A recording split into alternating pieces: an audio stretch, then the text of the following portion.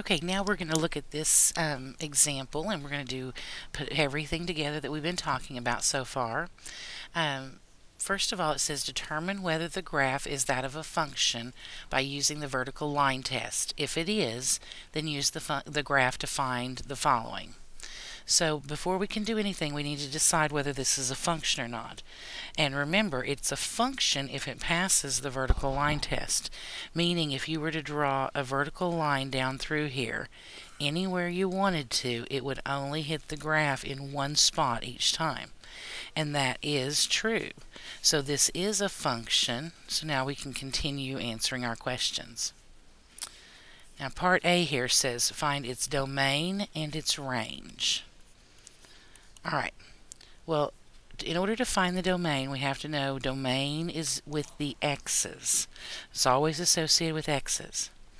And this graph is really an interesting graph that we're going to explore later on in another chapter. But with these arrows here on the ends, that means that this is going out forever and ever and ever. So as this is coming out, it's going out forever over this direction. And then also here, it's going out forever this direction. So if I were going to label the domain here, our domain is always our x's. So think about reading from left to right.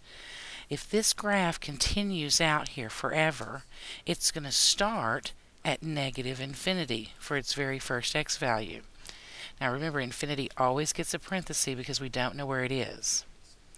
Now as we move to the right, we remember left to right, as we move towards the right, we're coming across, every x value as we come along. And this thing is not only getting higher, but it's also going out to the right as it gets higher.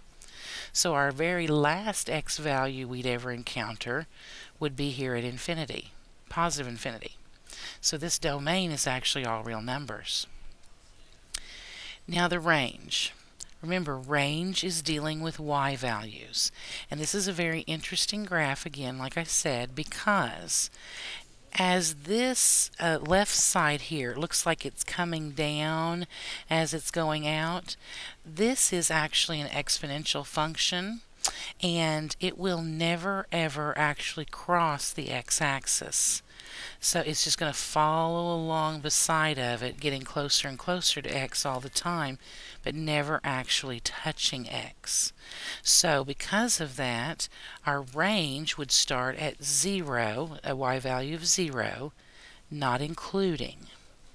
And then we would have y values going all the way up, because this part of the graph continues going up. It would go all the way to infinity. Right, part B says list the intercepts, if any. So we have to talk about x-intercepts and y-intercepts. And because whenever we talked a while ago about the range, this thing will never actually touch the x-axis. It's just going to continue to go out. So there actually are no x-intercepts here. But there is a y-intercept. It's crossing the y-axis here at positive 1, so that would be the point 0, 1 for our y-intercepts. Now, part C is talking about symmetry. So remember, when we talked about symmetry, we were talking about, like pictures on either side of an axis. So looking at the x-axis, do we have an exact copy on the other side of the x-axis? No, so there is no symmetry. What about the y-axis? Can you picture flipping this over? If we were to do that, we would not have an exact picture, so there is no y-axis symmetry. And then also origin.